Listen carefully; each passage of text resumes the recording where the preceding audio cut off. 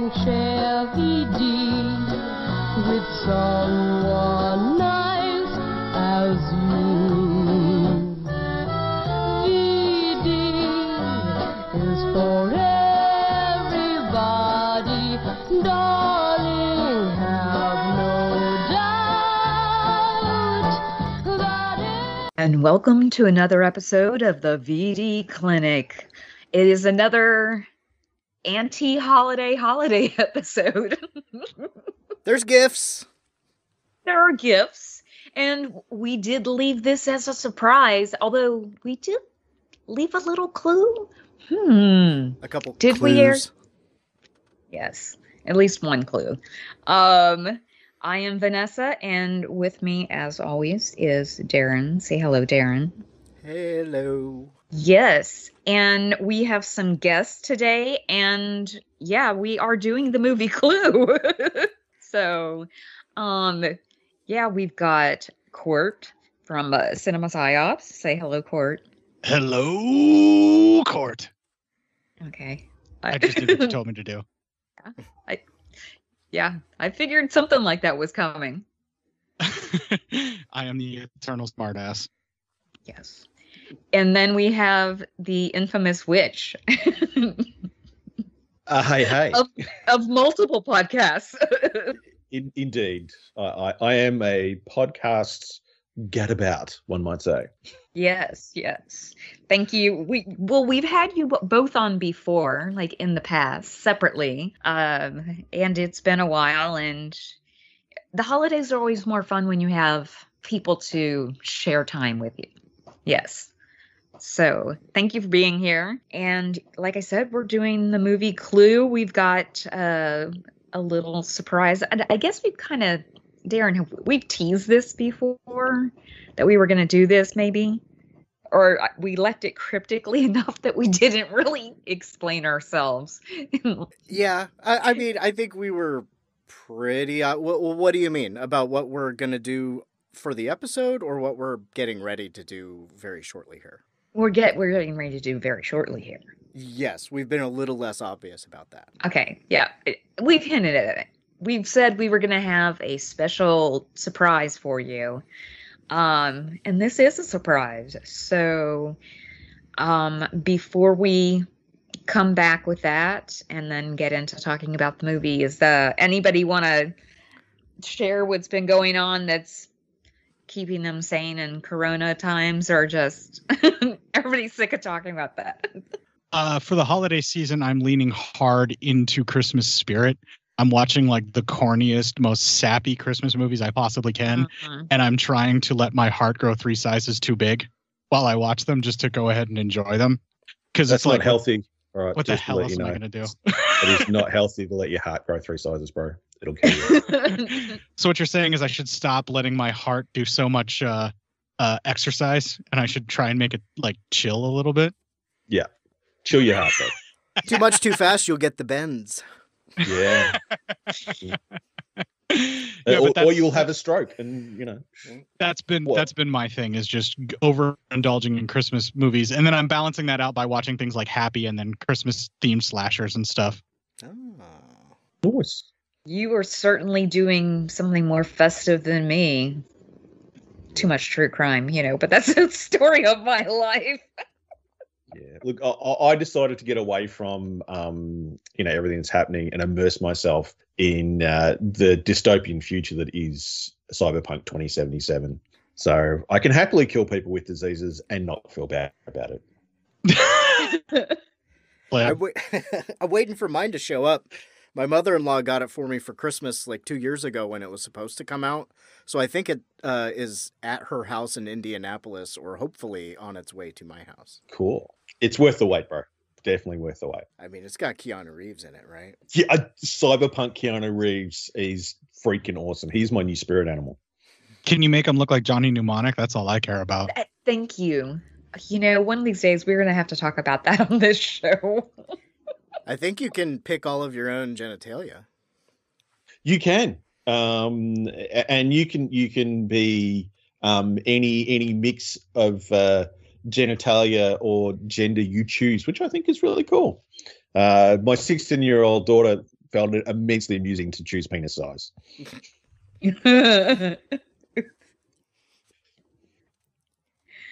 Okay, then. I guess it's not very Christmassy, but I watched, well, in a way, it's kind of Christmassy.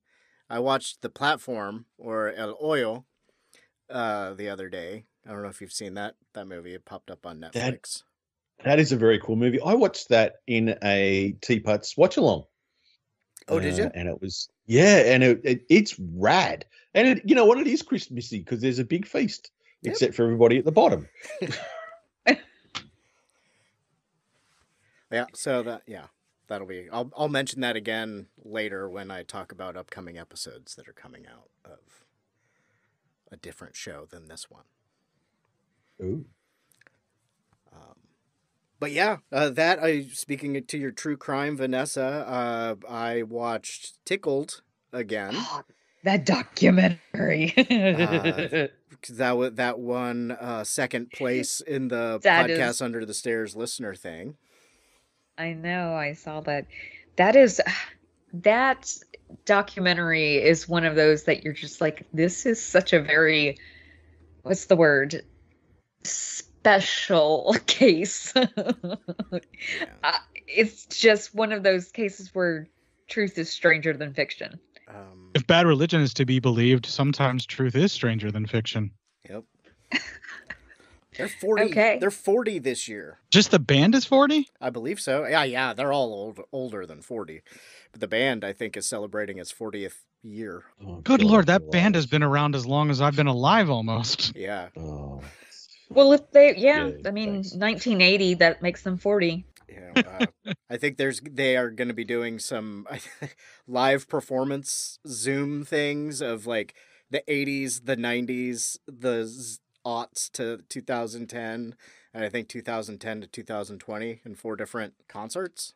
We are not sponsored by Bad Religion, but that would be fucking rad. But we might be going on a bit too much because of our secret guest. Of our secret guest. And on that note, we are going to take a brief break and we will be back with an extra special surprise. Be right back. This'll keep it quiet. Oh, hi there. I didn't see you. You caught me cutting a new show. I'm Bo Ransdell, and I'm one of the many creators you can find on Legion Podcasts.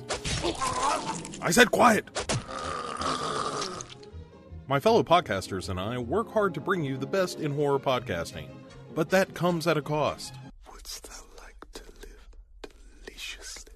Not that, but also yes. No, what I'm getting at is that there are server costs, costs for good microphones and software for editing, all the things that make our shows, fun to listen to. And you can help. If you're enjoying the shows on legionpodcasts.com or in the Legion Network available on iTunes and Stitcher, just about anywhere you can download a podcast, really, you can help us out and get a little something for your trouble at patreon.com/Legion Podcasts. For just $2 a month, you get a pair of movie commentaries exclusive to Patreon, and for $5, you can also join us for a monthly screening of a movie. All of that available on patreon.com/Legion Podcasts. We appreciate it, and thank you for listening. Now, back to the cutting room.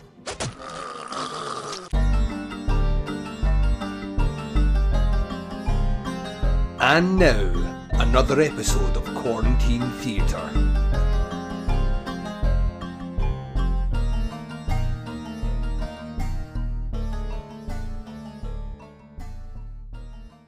You'll find your names beside your places. Please be seated. Is this place for you? Indeed, no, sir. I'm merely a humble butler. What exactly do you do? I buttle, sir. Which means what? The butler is the head of the kitchen and the dining room. I keep everything tidy. That's all. Well, what's this all about, Butler? This dinner party? Ours is not to reason why. Ours is to do and die. Die? Merely quoting, sir, Alfred Lord Tennyson. I prefer Kipling myself. The female of the species is more deadly than the male. Do you like Kipling, Miss Scarlet? Sure, I'll eat anything. Shark fin soup, madame. So is this for our host? No, sir. For the 7th guest, Mr. Body. I thought Mr. Body was our host. So did So I. did I. So who's our host, Mr. Wordsworth? I want to start while it's still hot. Oh, now, shouldn't we wait for the other guest? I would keep something warm for him. What did you have in mind, dear?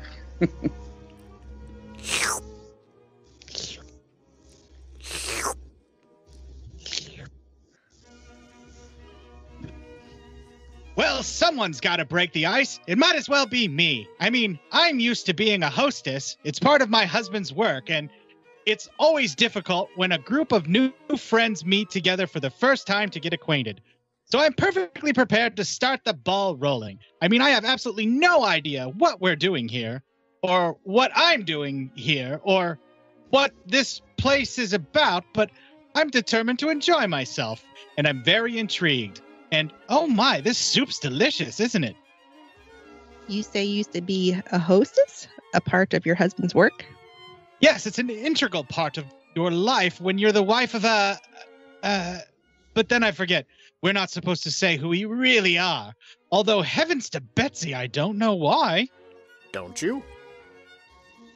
I know who you are. Aren't you going to tell us?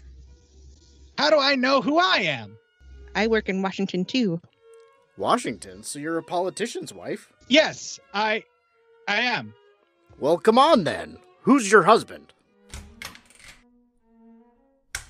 So what does your husband do? Nothing. Nothing?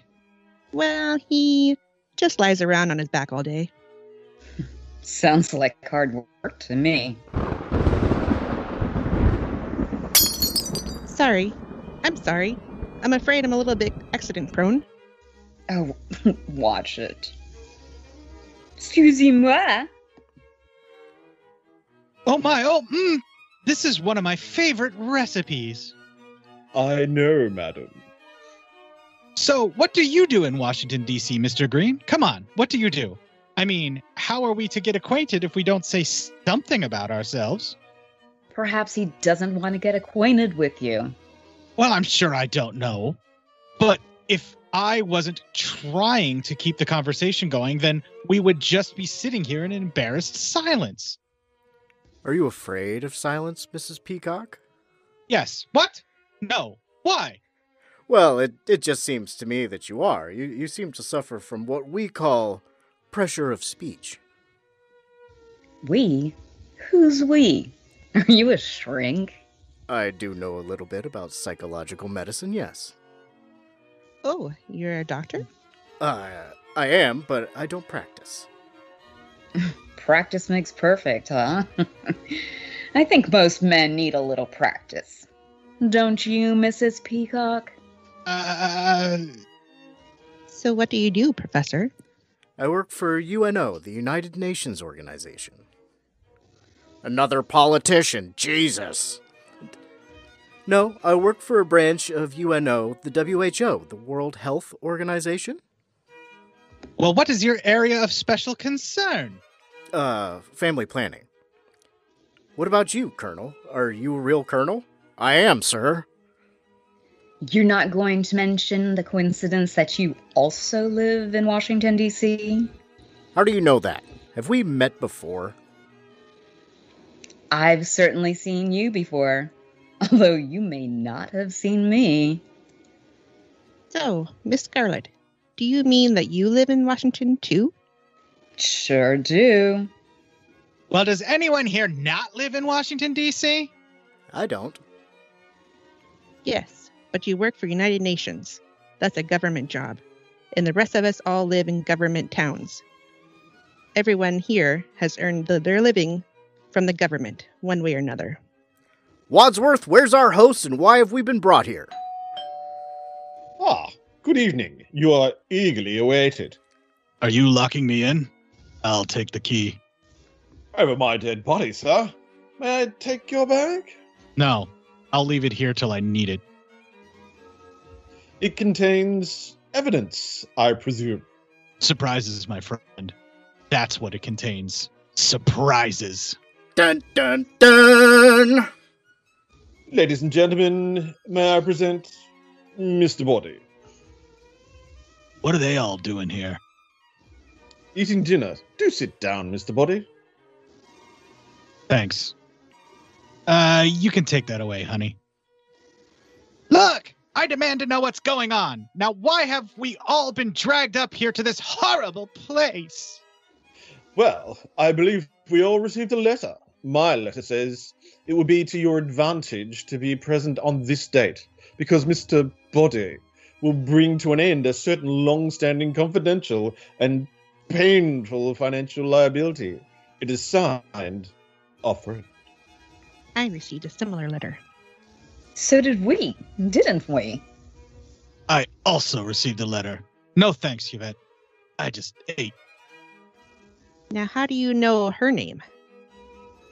We know each other, don't we, dear? Forgive my curiosity, Mr. Body, but did your letter say the same thing? No. I see.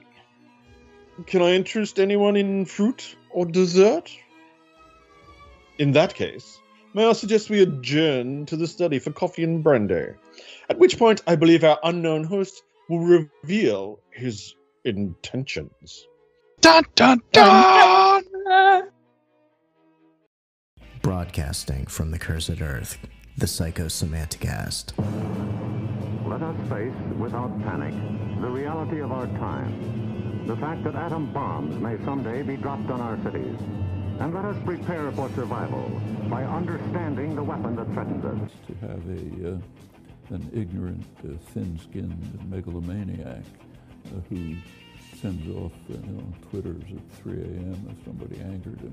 Neo-Nazis turning up in Washington, D.C. to have a rally saying Heil Trump. We talk about politics. I knew I couldn't trust you corporate greaseballs. We talk about movies. You can't come down here and arrest people just because of what they look like. Are you crazy? But that's police harassment. We talk about political movies. We're in trouble. The whole world's in trouble. They're all around us and we never knew it. You can only see them with these special glasses. The Psychosemanticast. And we are back after that scene and a wonderful extra special guest. That is Cort's better half, Bev. Thank you very much, Bev. We enjoyed you joining us. But now we're going to hear and actually talk about Clue, the 1985 movie based on the board game, which it was the first time that had ever been done. And I remember I was going to ask all of you when you first saw this, but I will say for me, this is when my parents, I guess, were just separated or just divorced. So I was going on all these movie outings with my dad when I was a kid or early teenager. And I saw actually, because they released it in theaters with the 3 different variations. I saw it twice in the theater originally with 2 different endings. Oh, that's cool. I wasn't sure how they did that, if you had to go a certain distance away or if it was just random. It was random, like the day of the week or what movie theater in the city. It was just kind of random. Yeah. Oh, I was always cable. I'd never seen this until like HBO or whoever originally aired it first. I think it was HBO. I might have caught it on as a kid, but I watched it a ton, and I always just assumed that all the endings were the same until you learn later on what had actually happened. And I think it might have been like on a late night cable viewing where it was the first time that somebody discussed that all those different endings were actually, it was different in different theaters. Kind of like how they would have the A&E host tell you a bunch of stuff about the movie, but I don't think Clue was ever played on that. But it was like some kind of thing that they gave you some kind of fact after the movie while the credits were playing or something, that I heard that and I was like, really? And it was like the first time, like as a little kid, that I realized that there are different versions sometimes for movies on TV than what you would see in a theater or broadcast or, or even on a VHS tape that you rent. And that kind of got me started into being obsessed with the differences of movies and how editing works and all that kind of stuff.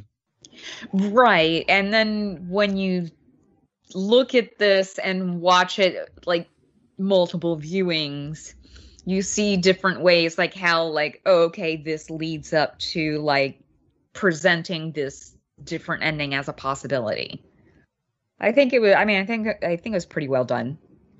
Yeah, you can actually weave the script all the way together. And I think, wasn't there a disc that was a release of this where you could choose individual endings or all the endings or whatever, where you could just kind of choose the way that you wanted it to end? Mm-hmm.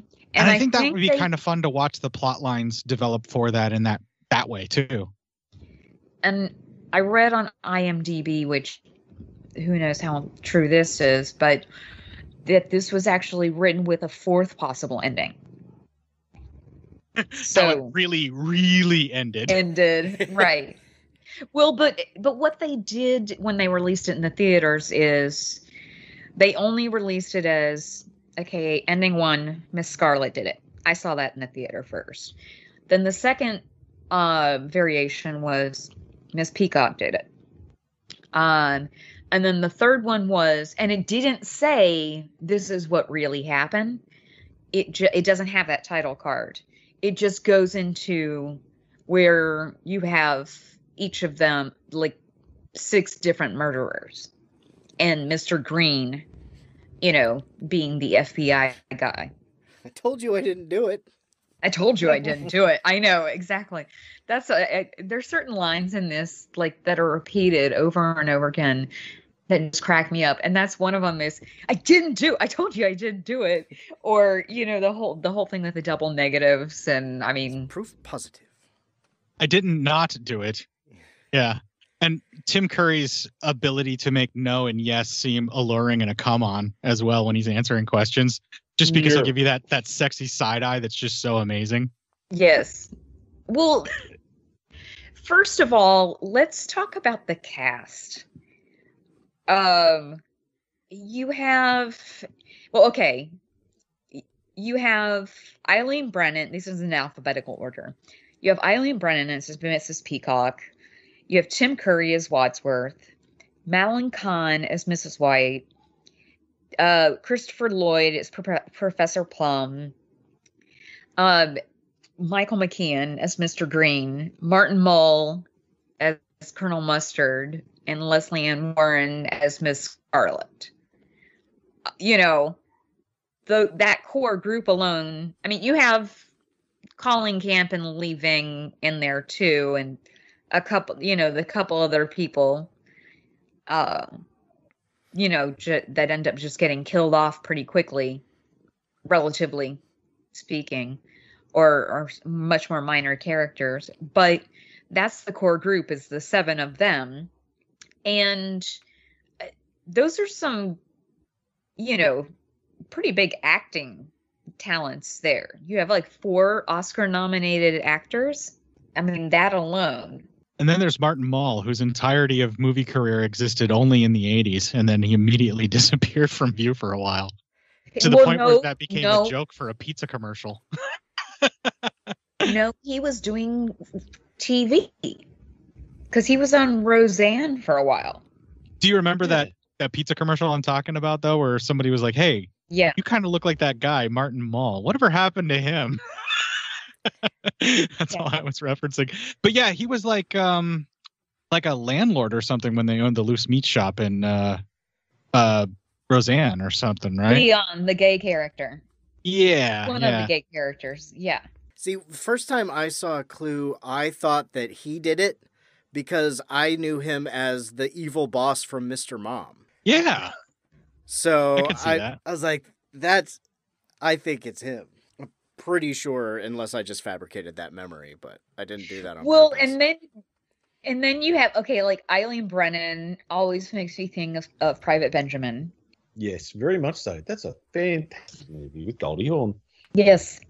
It's really funny. I was watching this, and the last, in October, and this is also the last Tim Curry movie I watched, but it was Rocky Horror. So part of the time I was watching this for this show, for this episode, I was imagining a mashup of Frankenfurter and Wadsworth in this Clue mansion setting. Oh, I got it right. The top half of the tuxedo he'd still be wearing, but the bottom half would be the underwear and the stockings with the garter belts. Yeah. Yeah. And he'd be wearing pearls instead of the bow tie. Right. I think that'd be the requirement. But he would definitely, exactly. But I think he would want the tails from the tuxedo still, so that he could flop that around as he's doing his little strut in the high heels, or maybe that's just how I'm picturing it in my head and slightly turned on. I don't know. No, he would have that. I'm 100% good with it. Yes. Yes. No, and he did come in with a cane, which of course is what you would expect a Frankenfurter entrance. Yes, very much so. I really like the way that they bring him in and you get to know everything about his character as he first walks on screen, because he's handling the dogs, he's doing all of this stuff. And then they bring in the poop smell joke, which, he steps in the dog poop. And then everybody sniffs it from the rest of the movie on.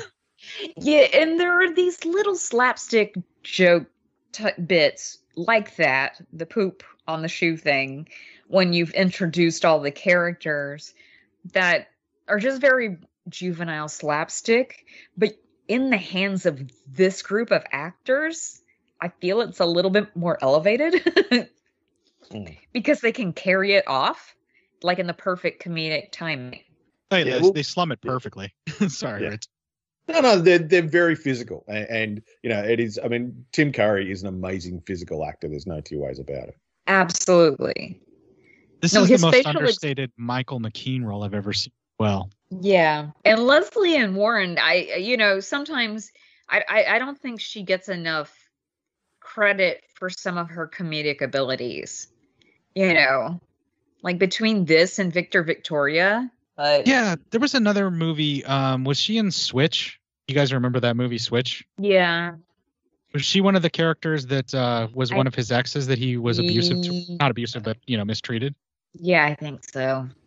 Like she was a married woman or something like that. Or no, it was there was a con man movie where a con man had to make 3 women propose to him or some shit like that. That's what I'm thinking of. She was the married woman. She was going to get a divorce for the guy. I can't remember it, but she was great in that. She gets stuck in a lot of those kind of like things too.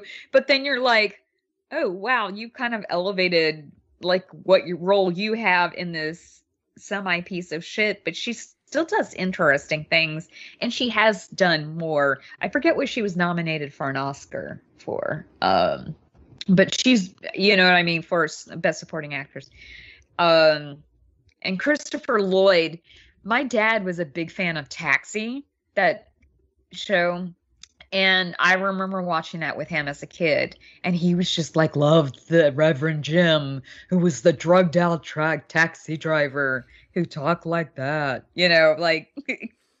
And it's Christopher Lloyd in every role, though, isn't it? Drugged out, yes. Because in what was that movie, The Dream Team, with Michael McKean and Peter Boyle? Oh, and right. Stephen First. He's the one that think it's Michael. He's a doctor.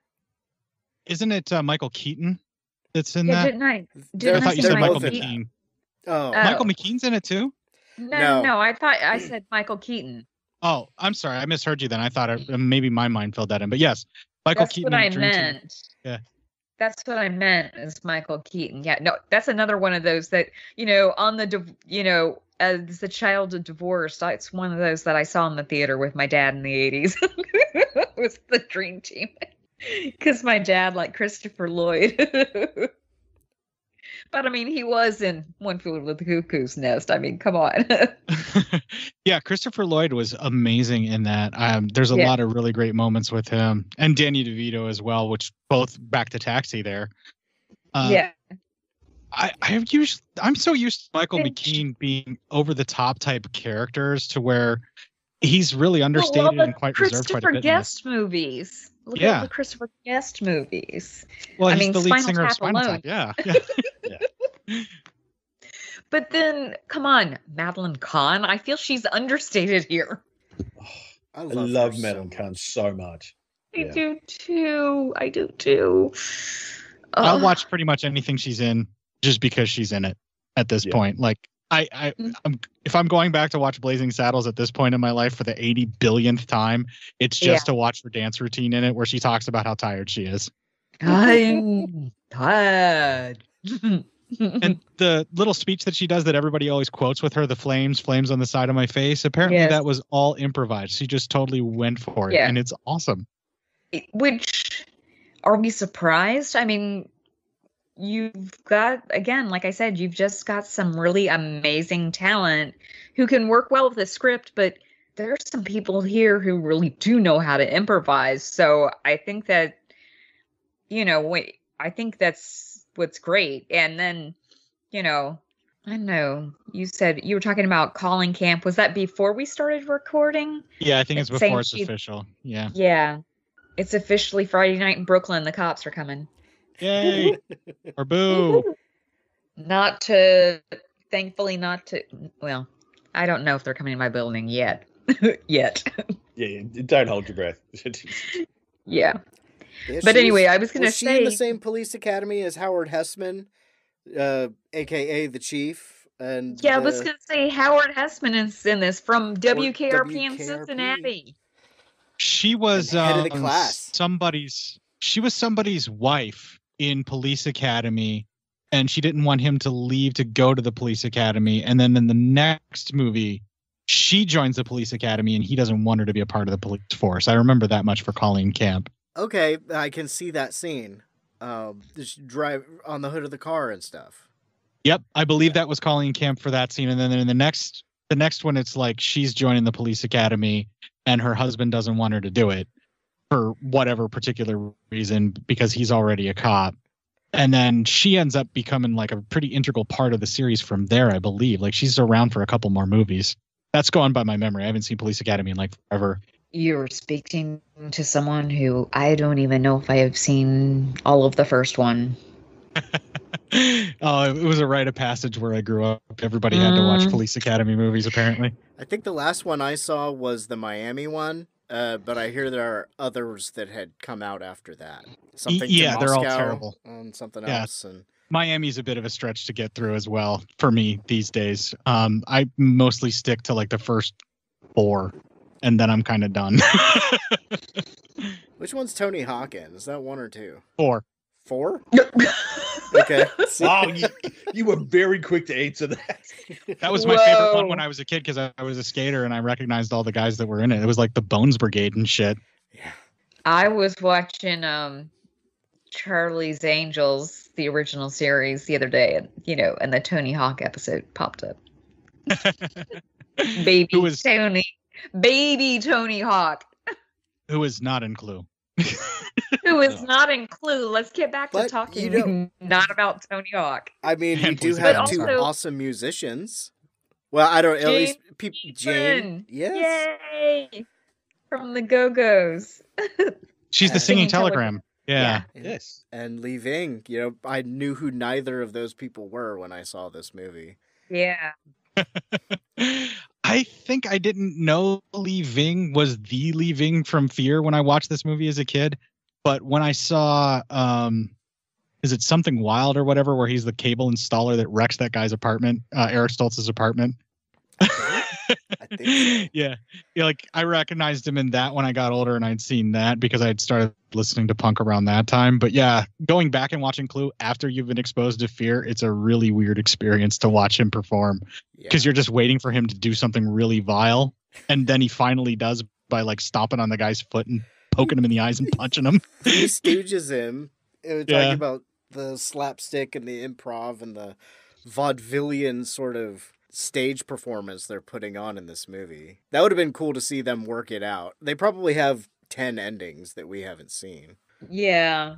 Well, and I was going to say, I think it's worth pointing out that John Landis was a producer on this and co-wrote it. Deborah Hill, directed by the guy.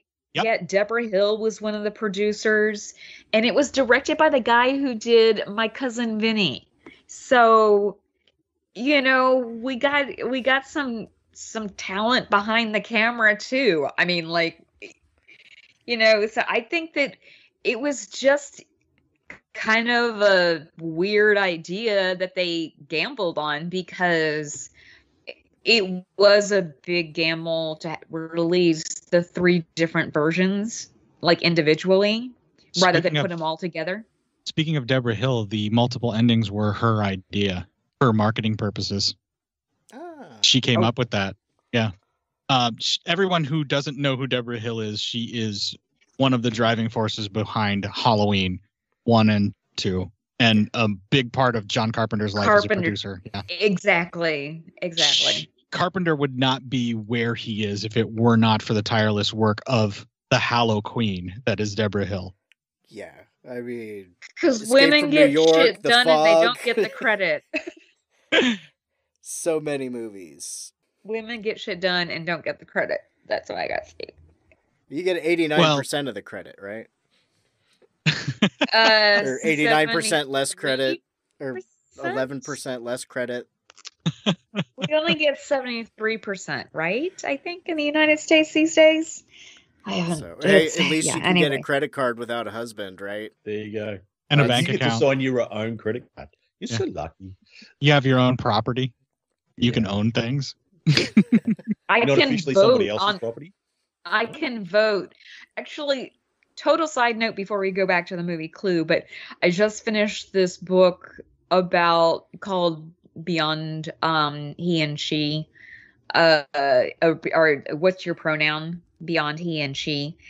And it goes into the history of pronouns and like gender neutral pronouns and that kind of thing. And it's crazy just how it's all been stated, like just based on pronouns, like trying to give women certain rights to do different things.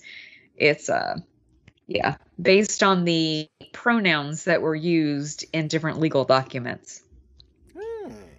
I think a lot of thee and thous should have been helping women out a lot more, because those are gender neutral and we've been using those forever. What's interesting is those are we've been using gender neutral pronouns like that for hundreds and hundreds of years. Anywho, so you're not infringing for on the day. No. I thank thou for that. He have educated us quite well. Yeah. So you recommend the book? I do. It came out earlier this year, and it's written by a grammarian. So if you are a grammar geek like I am, you'll be excited. But it's also very fascinating examination of just, if you're interested in language and just being, evolving with maybe how you might speak pronoun wise with, as regards to gender identity and that kind of thing, I would recommend it. Yeah. But it's very fascinating just from a pure linguistic point and grammatical point of view. I like that you said grammar geek instead of grammar Nazi. I don't know. I'm total geek mode because I might point something out to someone, but there are so many different things that, But we're going further off the rails. I'm sorry. We're going further off topic. Let's go back to Clue. Yeah. But books are made out of wood, cardboard. Clue. There we go. So, okay, I put this when I was. I have to share this. I have to share this with the listeners. So when I was putting together a group message for all of us, trying to arrange a recording, I brought it up that I could bring out my childhood version of Clue, the board game. I mean, I from the 70s. I do literally have it in my closet there, and I would probably kick all your asses. And I played Clue so much when I was a kid. It should have warned my parents that I was going to be into true crime. I'm just saying. Samesies, but I had to play pretty much with just my sister a lot when I was a kid.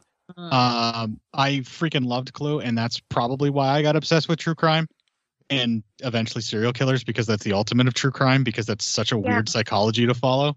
And I would blame both the movie Clue and the game Clue because we played the game because of the movie as kids, which is probably why they made the board game into a movie so that they could get this marketing from it like that.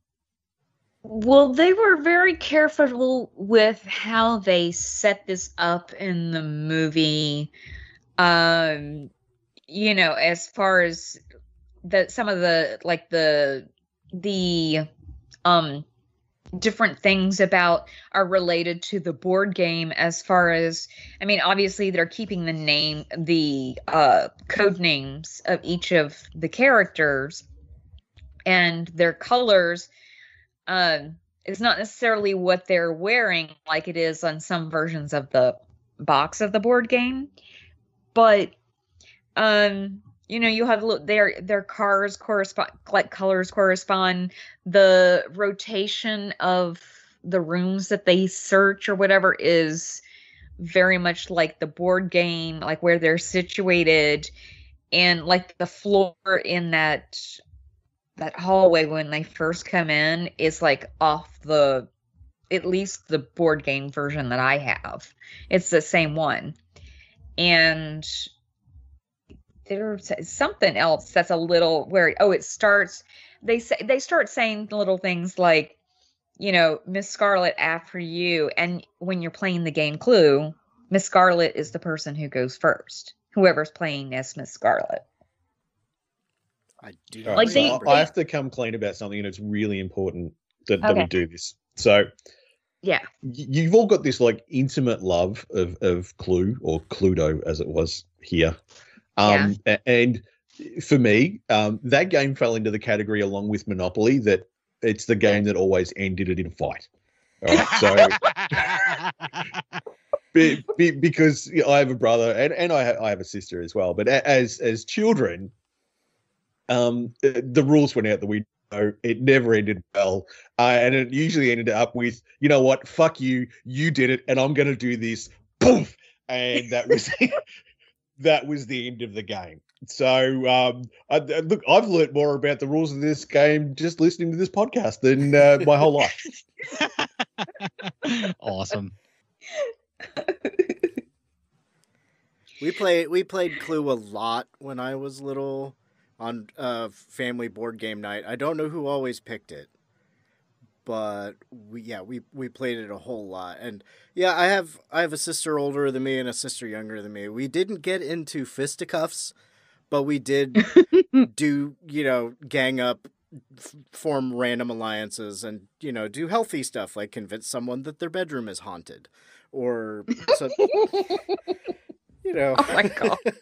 I am so glad I'm an only child. Can I say that? We had a quicksand box when I was a kid. I was an only child eventually.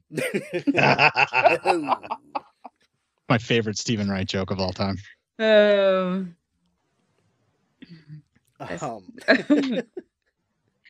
I mean, this movie, I think many of us, we talked about learning who Li Ving was, you know, sometime in high school.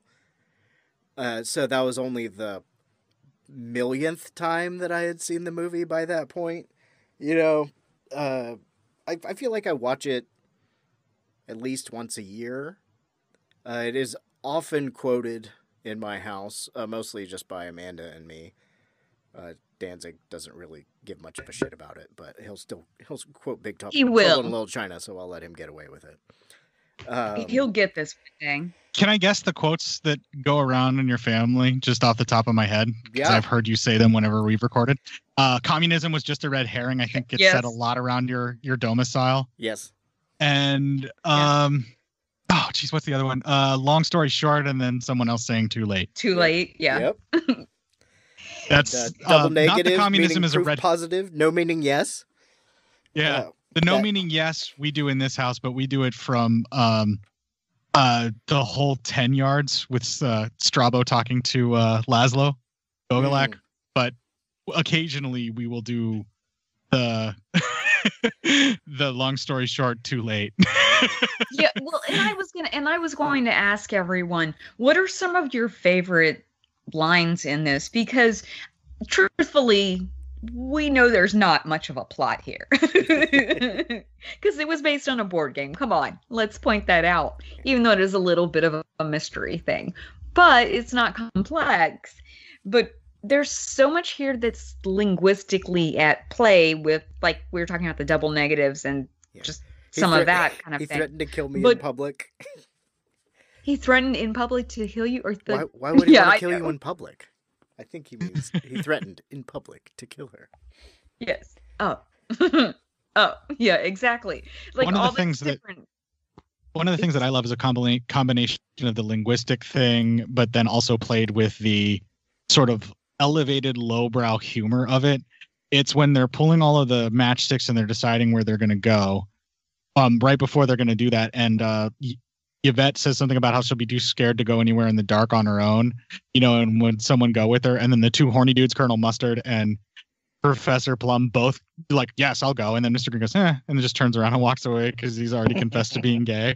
I just love the way that Michael McKean does that right after everybody's like all like diving in on each other. I don't know why, but that part always makes me laugh. That entire sequence, all the way up to when they go to the kitchen and they draw the actual matchsticks. I just love all of the wordplay and the character interactions because they're already flustered and they're already trying to figure out what's going on. And now at this point, they want to search the house for killers.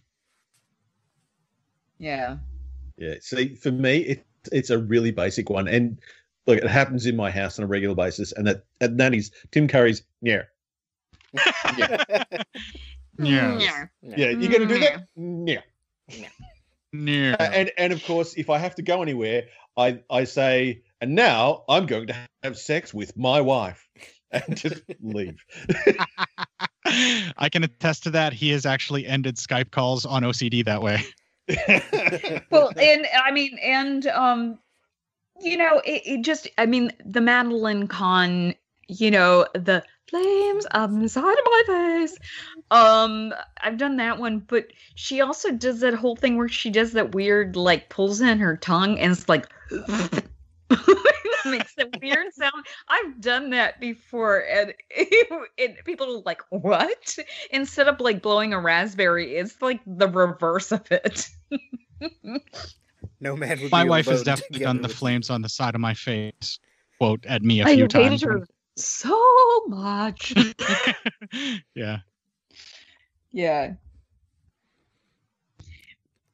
But it's, and then why is the car stopped? It's frightened.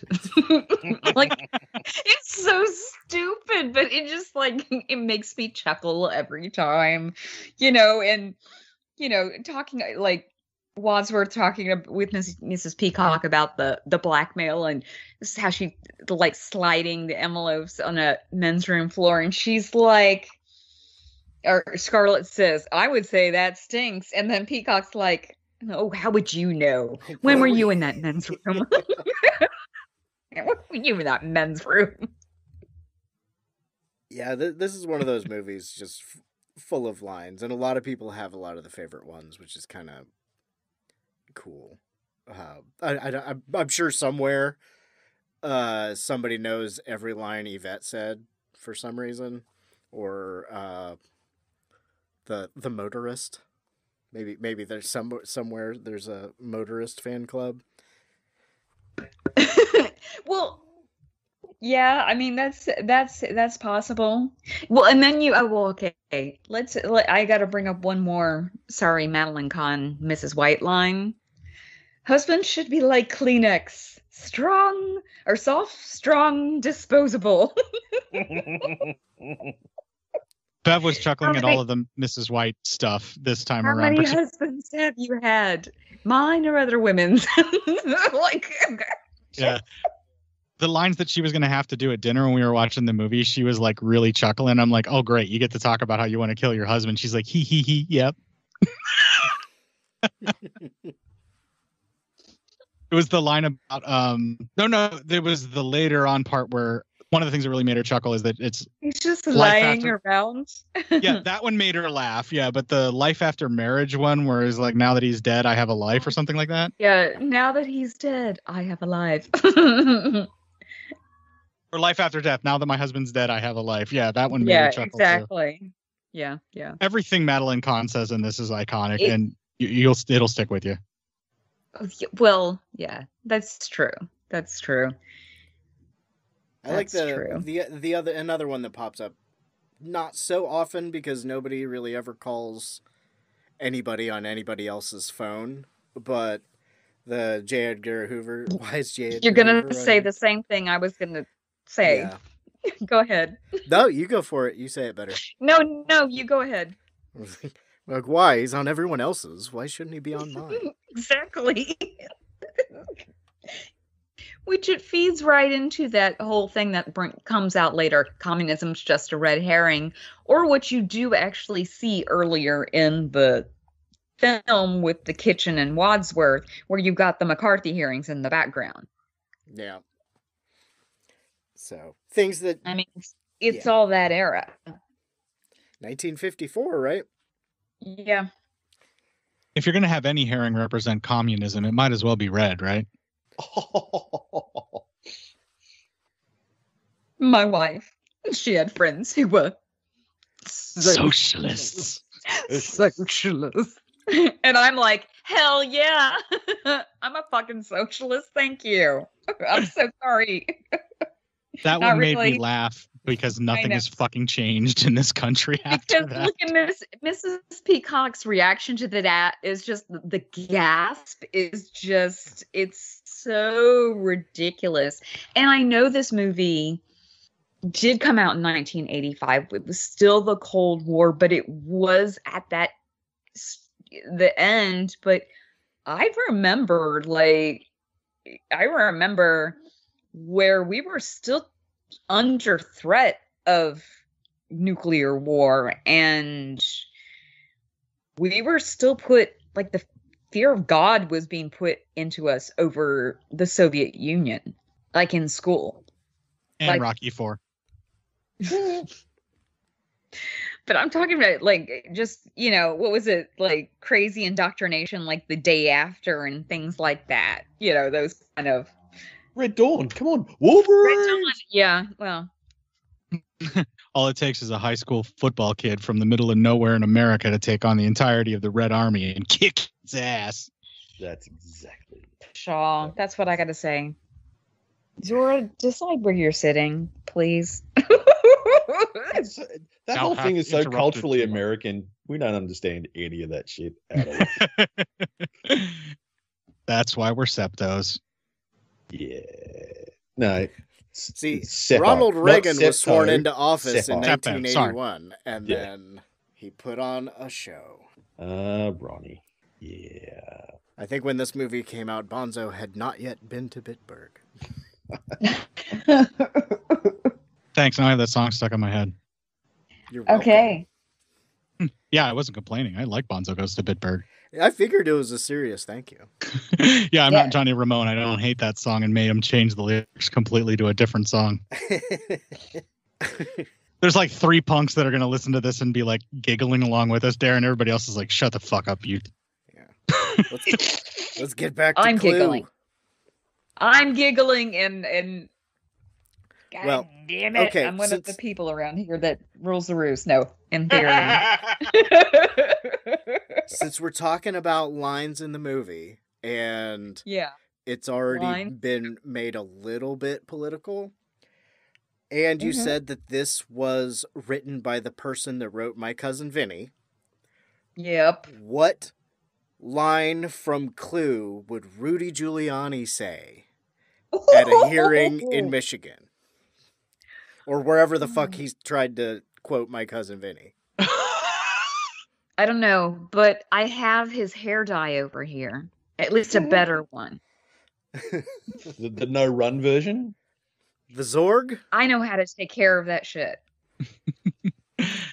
Leave it to me. I'll take care of that shit. But oh my god. I think he would be doing the Kingdom of Heaven rant that the guy from WKRP in Cincinnati does when he's first introduced. I think he would just be doing that in court, trying to get a win. That Howard Hessman does. Yeah. Yeah. I couldn't think of the actor's name. Howard Hessman. Yeah. Also on Head of the Class. I'm sure I saw Head of the Class before I got to sneak and see WKRP in Cincinnati. Oh man, I loved my dad loved WKRP. So I saw that as a kid too. I've watched them both on reruns, and I was aware of them as a kid, but I haven't seen Head of the Class since I was a kid. But I remember really digging the reruns of that and wishing I could have caught it in syndication as is. Yeah, I think WKRP was off the air by the time I was allowed to watch TV. But I live in Ohio, so it was just you turn on a channel and there's a chance that there's WKRP in the 80s and early 90s. Just that's a valid point, having lived in Cincinnati. Yeah. But I was there in the 90s, so It's like the Drew Carey show now. It's going to be all over Ohio no matter what. Yep. More so in the Cleveland, Akron area. Yeah. I could totally see that. I remember WKRP being on all the freaking time, so that's kind of how I had caught it, and it just was one of those ones where if it was on, the father would always make sure that it would not change from that because he always enjoyed it. And speaking of Howard Hessman, his character on there, Johnny Fever, was the same kind of, or a similar, slightly druggy guy as what Christopher Lloyd played on Taxi. Because there was I distinctly remember seeing this with my dad when I was a kid, watching Howard Hessman, and he was freaking out. He was having a drug freak out on air on the character was on the episode of WKRP in Cincinnati. Yeah. Every November, the I swear to God I thought turkeys could fly episode plays. Oh my God. That is the best thing ever. I have to watch at least that scene every Thanksgiving. Yes. Yeah. Anywho, again, we're getting sidetracked. We're talking about an actor in the movie, at least. We are. And this is I feel like this is just a whole era of nostalgia too, because so many of these actors are from a specific era. Not that they haven't been working. I mean, some of them at least have continued working in different capacities, but this was much more, I guess, their heyday.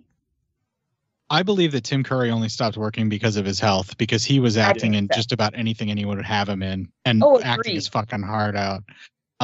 Michael McKean, most recently in Better Call Saul, where he plays Chuck, some of the finest acting work I've ever seen anyone do, let alone a comedian, that this is not their normal thing. But that's the thing about comedians, is when it's time to get real, they can get real so much more uncomfortably than other people, because they have to analyze that kind of stuff with how life works in order to try and take the pain and turn it into humor.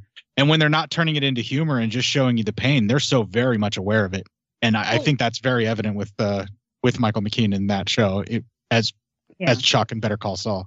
No, I think that's a very valid point, because, I mean, I was going to bring up Robin Williams, for instance.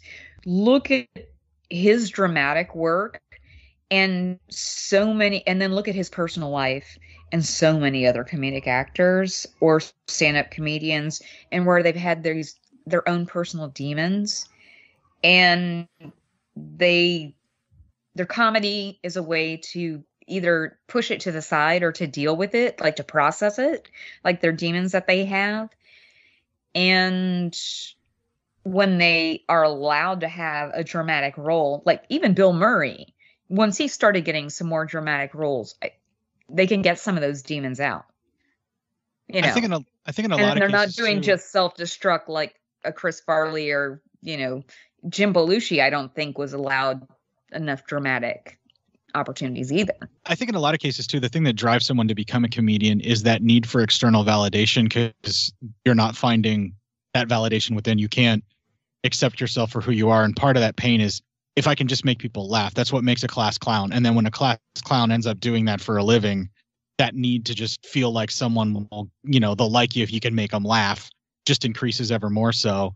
And so when you get a chance to drop that veil and kind of deal with what you're dealing with and show those kinds of emotions and actually act, and you get the chance, I think that's why a lot of comedians do jump into the dramatic acting and do an amazing job. I mean, let's look Greg Kinnear. I mean, that guy hosted the fucking Soup, and look at some of the dramatic work he can do. No, that's true. That's true. I mean, and also, I mean, even Tom Hanks, come on, look how he evolved. Yeah, he started with Bosom Buddies, and now he's one of the finest dramatic actors that we have. Known more for dramatic stuff. I mean, he's won multiple Oscars. Yeah, the United States government has no more credibility, so they're going to rent some of his. Yeah, I mean, I was going to say, he shouldn't have necessarily won too, but that's beside the point. Yeah, but still, you get these actors that like, and like I said, you get someone like Madeline Kahn in here who can be so much more, and we have seen her be so much more. And for instance, like Mel Brooks movies, she seems almost understated here, even though there's still slapstick, borderline slapstick moments she's doing. It's still not the level of like Mel Brooks. She's almost a straight man character, like the Lou Abbott to a Costello, just letting Costello go off. And then Abbott just sits there and absorbs it and then reacts to it. That's almost the role that she's doing here. And that's, I mean, for a lot of comedians, at least in my personal experience, it's kind of hard to be able to do both. You can either play the straight man or you can be the wild card type character that, the straight man has to deal off of. And to switch back and forth, because Madeline Kahn, for most of her career, especially in Mel Brooks stuff, she's usually the wild card, right? I mean, just look at Young Frankenstein. She does not leave scenery behind in everything that she's in. She just chews it up with the way that she's, just commanding every moment of the screen. But in here, she sits back and she uses herself as like a springboard for jokes for the other cast members for a lot of cases. And she does a lot of the more dry delivery wit. But she does it so masterfully that I would have loved to have seen her be the straight man in these comedy bits a lot more than just this film. Well, and this is such an ensemble film. I mean, much more so than, and I keep bringing up Mel Brooks when I'm talking about Madeline Kahn. But even though, I mean, Mel Brooks did have like a stable of actors that he was regularly kind of working with for a while. And that did include Madeline Kahn. And it's just that I feel like she wasn't given enough opportunities in her career overall with, other directors too. But that's one of those reasons she was one of those like celebrity deaths that, I mean, when she passed away, I did shed a little tear because I was just like, oh my God, you're taken too young and you're such an amazing talent. And, and she also, by all accounts, like, very philanthropic and just a good person too, which sucks even more. Yeah. Since we're doing some Madeline Kahn love and it is our not quite Christmas episode, everybody gonna watch Mixed Nuts this month? I like that movie. I'm not a big holiday movie person, but I feel that movie's a little underrated. I think she's a little bit more of the sort of a combination. She's a serious character for the most part in that, but she's pretty funny. Yeah. I think I saw that available somewhere on streaming, and I think I need to actually check it out because I'm on a Christmas movie kick, as I mentioned at the intro. Yeah. And two, I just looked it up, Madeline Kahn and Steve Martin. God, why have I not seen this yet? I've never actually watched it, so I need to give it a shot. You haven't? No, I'm shocked. Madeline Kahn, Steve Martin, Rita Wilson, Juliette Lewis, Anthony LaPaglia in drag. Liev Schreiber. Robert Klein. Who else is in it? It's just got a really great cast, and it's just kind of fucking just silly. And I think it's based off of French comedy. No, I'm sorry. Anthony LaPaglia is in it. Liev Schreiber is in drag. Yeah, that's right. Yep. I don't either way. I'm into it. Whoever's in drag there, I'm into it. Character is trans. We won't spoil any more of it. I think you should totally check out this movie. Oh yeah, I'm definitely going to. Probably right after I'm done recording. It takes place Christmas at a suicide hotline. In Venice. in Venice Beach. Wow, that sounds fantastic. In Venice Beach, California. Yeah, I gotta check it out. I'm gonna probably try and sell it to the wife to watch right after we're done here. And I think, who else appears in it? Gary What's his name? Shandling, right? Gary Shandling, thank you. He's the landlord. So that's your holiday movie recommendation. If you love Clue, check out Mixed Nuts next. It's a good ensemble movie too. Good ensemble. Yeah. Go ahead. Yeah. No, it's a nice dark comedy. Yeah. So, I recommend Clue and Mixed Nuts. How's everybody else doing? I think we are near the end of this episode. Well, I was gonna before we get to the end, I had a couple questions. So if you're looking in this big mansion, say we all had this space, what was the favorite room of this mansion? Or the library. Or rooms, you can have two. Yeah, that library. Oh my God. And the foyer. Those are my two favorite though. The foyer where it's the big opening with all of the Victorian style woodwork over everything. Mm-hmm. It's so gorgeous. And the library, I just love the fact that the doors also have shelves for books, which is my dream. Thought the same thing. Kind of figured we would be a bit kismet on that. the fake door where you could just seal yourself in the room full of books. Definitely that's the way to go. However, I would also have to go as a secondary, either the study or the billiards room as a secondary one, because both have a nice bar set up. And it is a nice big kitchen. Full credit. It's a beautifully big kitchen. It is a big kitchen, but also that study, I'm going to go back. My secondary one is the study because it's a nice little like cocktail setup, but it has also more bookshelves. Vanessa's two passions, drinking and reading. They are. They are. If the dogs were nice, I'd like the room where I could play with the solarium or the conservatory. No. Is that the conservatory that's outside the solarium? I forget how it is in Clue, because there is also a 1980s board game came out that called Haunted Mansion, and it was a ripoff on Clue, and I had that too. Was that a murder mystery too? Yeah. Okay. It was. I don't know if I remember that game. But it had I can't remember, it had one, I think it might have been bigger and had more rooms. So it had a conservatory and a solarium. Yeah. Because they got to do Clue one better by at least adding two of the same kind of rooms, but are slightly different. Houses, something I'm never going to have. Don't ask me. Like the line in Ready or Not when he's like, yeah, everyone's meeting in the music room, and Samara Weaving responds with, yes, a totally normal room that one should have in their house.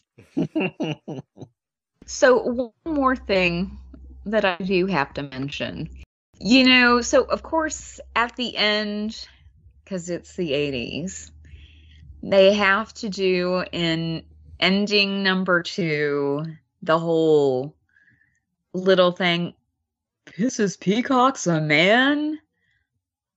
Where it's a play on words, but it's also like a bad, like transphobic kind of joke.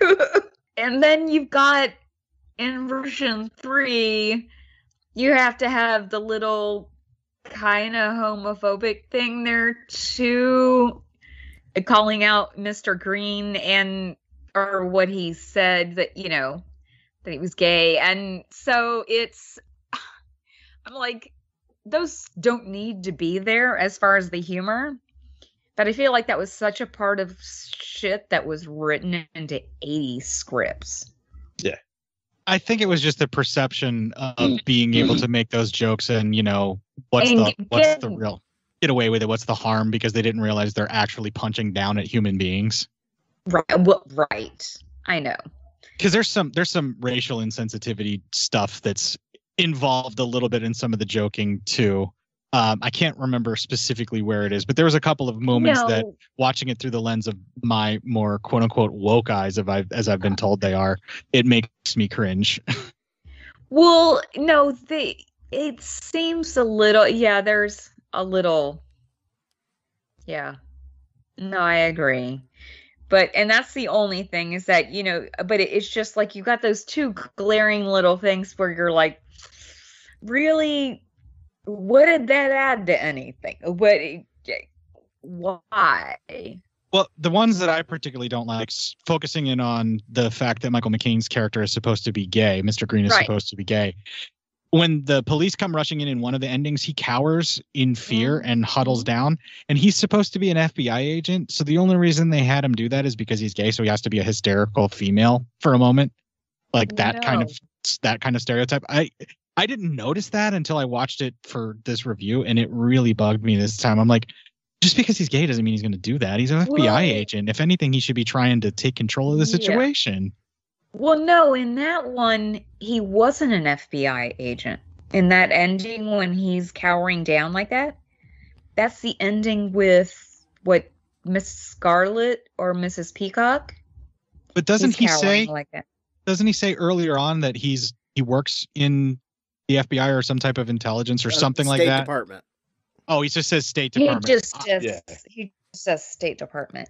Okay. No. Never mind then. I withdraw. But still, like, just because he's gay, he has to act like that. It still bugs me. I just was under the presumption that he's been the FBI the whole time. No, but let me say, we've already set up, I mean, they don't have to necessarily make him more, if that's perceivably feminine, but what I would point out is that at this time, Hoover specifically had these operations where they were going after gay people in the State Department. And so it would be like a raid where he would be terrified, maybe. Yeah, well, he said he would lose his job. He would lose his job. Like, I mean, he could lose housing. I mean, you could still do that in certain parts of the country now, certain parts of the world, but it's not like it. I mean, it was, but who? It's just, oh my God, it was bad. It was bad. I had a friend. I'm just saying, I have friends who were kicked out of the military in the 80s, early 90s because they were gay, because of witch hunts that were going on in the government. And it was 10 times worse then. That might have been an appropriate response, even if you weren't gay. Just that, holy shit, it's a raid. I didn't do anything. Why are you here? They're going to shoot everybody. Get down. Get down. Yeah, it's the cops. They're most likely to beat everyone to death and then go, he did it. So, yeah, look, carrying when the cops turn up, probably a smart move. All right. Yeah. Sorry. That's what I was like. It just kind of, I don't know. It just kind of bugged me because I felt like they were doing the stereotypical hysterical gay guy that's terrified of everything just because he was gay. But he keeps getting more and more terrified. But I guess if he's in the State Department, all of this stuff is going to be the end of his career regardless, beyond the fact that he's gay. All of the things that are happening in this evening are going to ruin his career. And obviously him being terrified by it. It's a nice perspective that I wasn't thinking of.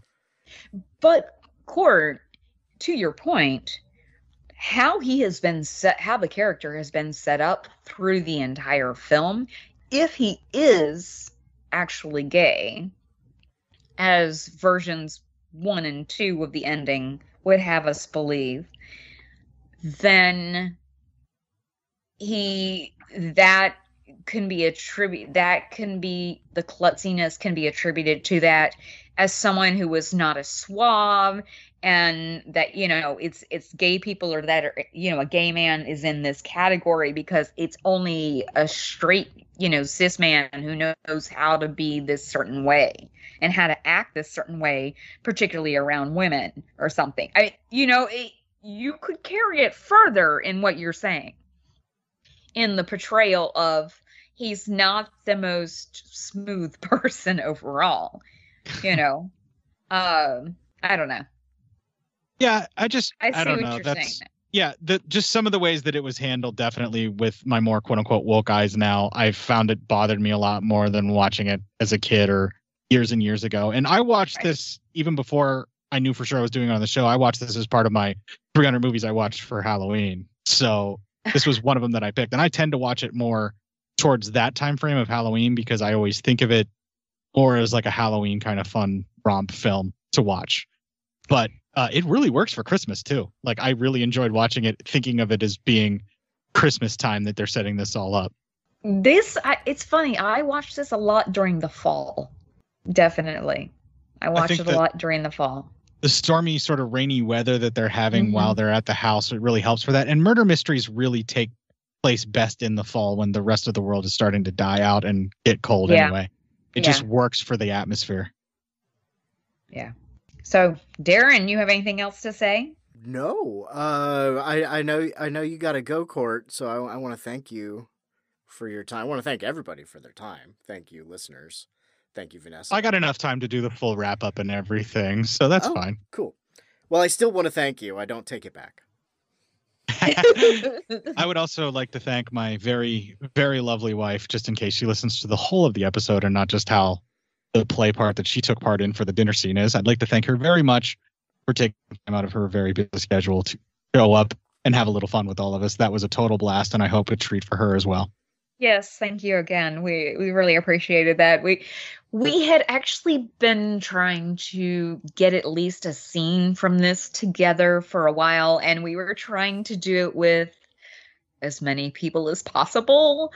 And we started realizing scheduling wise gets a little complicated. And I wanted to, and I picked a scene that I was like, that would be interesting with back and forth, because it's also, you can't really, this is a hard movie to find a scene, you know, that's interesting and long enough that's more than just two people. But it plays well to a group. And so yes, thank you very much, Bev. We appreciate your help. How you put up with Cort, we're not sure. A whole lot of patience. I freely admit it, because I've said it before on the air and I'll say it again. I'm like that annoying dog that follows Spike around in the Looney Tunes. Like, what are we doing now? What are we doing now? Like constantly needing external validation, which is why I'm so aware of that for comedians. Because I've tried and failed at it to get that external validation. So you have any last thoughts on this movie? No, Madeline Kahn. Madeline Kahn. That's it. That's it. If nothing else, you walk away from this movie after watching it, Madeline Kahn. Done. I would have liked to take both her and Leslie Warren's character to dinner right after this movie if I were single. Yeah. That would be a nice dinner. I would pay, and I would tip at least 20%. That's good to know. The dining staff, not Leslie Warren's character. Come on, everybody. Yes. No, I actually understood that. Having said that, there's nothing wrong with tipping your sex workers, people. No, actually, you should. I highly encourage you tip your sex workers. Yes.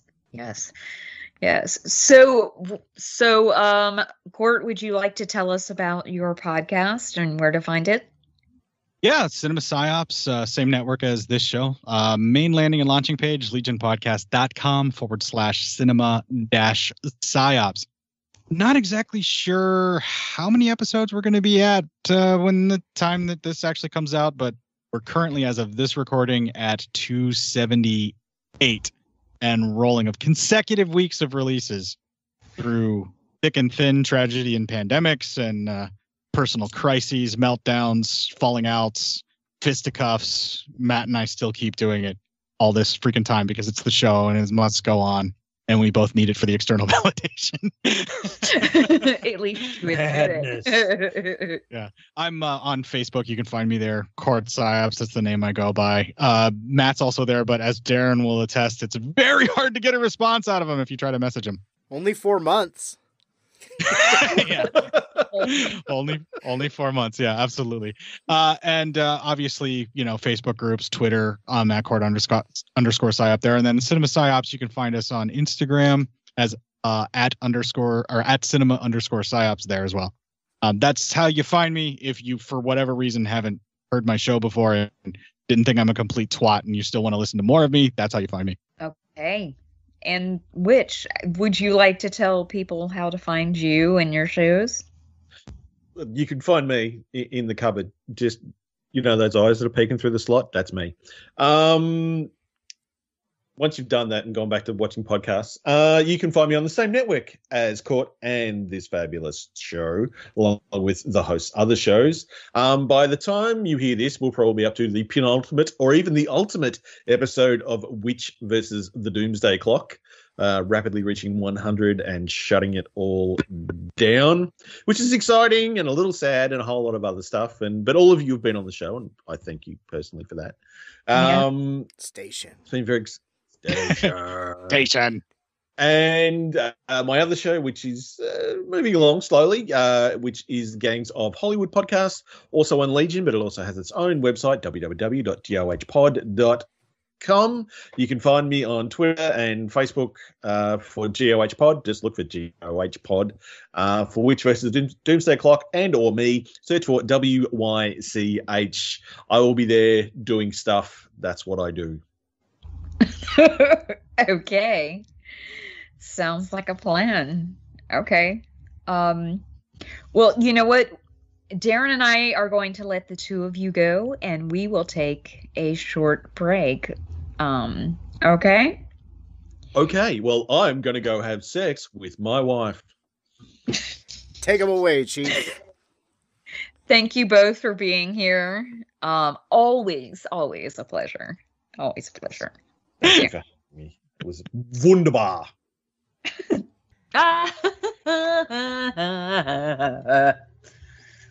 I'm sorry. No, not sorry. Okay, and we are back to wrap up the show very quickly. Because we always have to get our shit together these days. I'm telling you, I do not know what COVID has done to scramble my brain and my sense of time where I can't properly plan out a calendar. I don't know what the problem is with me these days. I just have no sense of time anymore because I'm not going into the office like regular. Anyway, it's probably a story for for a therapist. But anyway, so figured out what we're doing for January. Yeah, our next episode for January, we're going to get back to a little reading. However, nothing heavy duty. I mean, I know it's still Darren, you got your reading time cut back.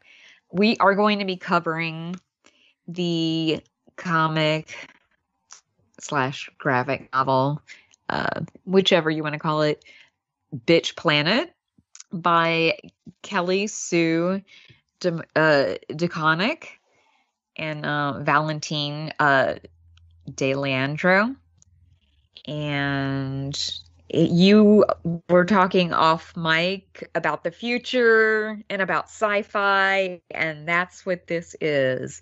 It is more dystopian future, but kind of a feminist portrayal of exploitation genre. Yeah, so going to be doing that, and the movie that actually we mentioned earlier on this episode that coincidentally I had been thinking about for something else. The movie Johnny Mnemonic with Keanu Reeves and Ice-T and Udo Kier.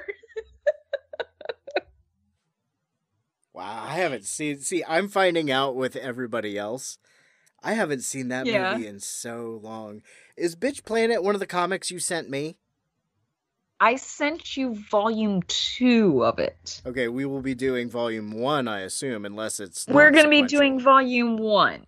We're going to be doing volume 1 because yes, you're correct, Darren. I did send you volume 2 first, and it's funny, I read volume 2 before I read volume 1 of it. And this is a case where I actually went and picked up comics or graphic novels on my own. And we know how I don't necessarily do that so much. But I think you'll find artwork interesting, and I think you'll find the story interesting. Yeah. Cool. I flipped through it, but I did notice that it was volume 2, so I didn't start reading it. But I put it on my shelf with other wonderful graphic novels like, Mouse and Safe Area Garage or when you were talking about dystopia and Bitch Planet before you told me anything about it, I was like, hopefully it's like a feminist version of Why the Last Man, written by a woman. I don't know if you ever read Why the Last Man. No, I don't think I have. It's written by a guy, and it's been a long time since I've read it, and I didn't read it with this sort of criticism in mind. Right. But it's a comic book written by a guy about all the men, everybody with a Y chromosome, except for him and his monkey. Like he was training a monkey to learn sign language or something like that. Yay. They're the only 2 males left alone on the planet. There's actually going to be a series on FX, I guess. Finally, they've all been I talking gotta say about. Is, yay, monkeys with jobs. Yeah, but yeah, it's like women as women do, just sort of adapted, and they have the world now, but he's the only man. Right. That one was written by Jason. I think it was Jason Youngbluth, but anyway, sorry. I think that's the same writer that did that Weapon Brown comic book that I talk about. That's like post-apocalyptic funny papers. But anyway, sorry. Bitch Planet. That's okay. Who did you say that was written by? Or I mean, I can look on volume 2, I guess. Sorry, I just pulled it back. Let me bring that back up. It's Kelly Sue DeMcConnick and Valentine DeLandro. Sorry, I misspoke there. No problem. Man, I have not seen Johnny Mnemonic in so long. I haven't either, and I remember seeing that in the theater, and I'll tell you about my reaction to it when we have that episode. Cool. It was one of the funnier reactions I've had in a film. Yeah. Well, I look forward to it, and I hope everybody else does too. So you've got about a month-ish to read the comic if you want to. I think we'll probably, since they're not based on the same material, we can separate it a little bit better. Yeah, and it's not very long. It goes fairly quickly. They're, I think, maybe 100 pages, but there's a lot of the book that is artwork with no dialogue. Cool. All right. No. Now the neighbors are starting to get excited. So I guess that does mean it's time to wrap this up before my next door neighbor's party gets really cranked up. It's coming up on. Maybe I'll go over there and join them. Maybe I'll go join them. 6 feet apart. It sounds like it's probably it's at most 3 people, but probably more like 2. And they've just got loud music. Well, turn up the music wherever you are. We have been the VD Clinic podcast. Wishing you another thank you for listening to us throughout 2020 and this crazy fucked up year. Yeah. It's Let's all make it into it. Let's all hope the next one is better. Jesus fucking Christ on a rubber cross. I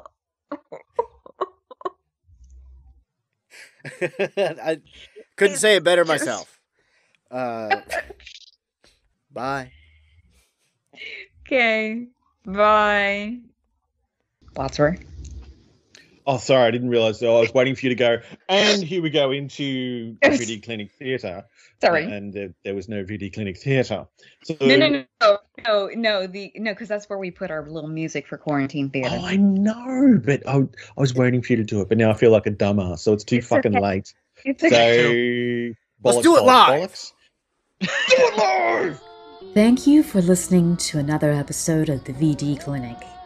If you'd like to get in touch with us, you can find us at Twitter at VDClinicPod or reach us via email at vdclinicpod@gmail.com. We also have a Facebook group, VD Clinic Podcast. We'd love to hear your feedback, suggestions, and more.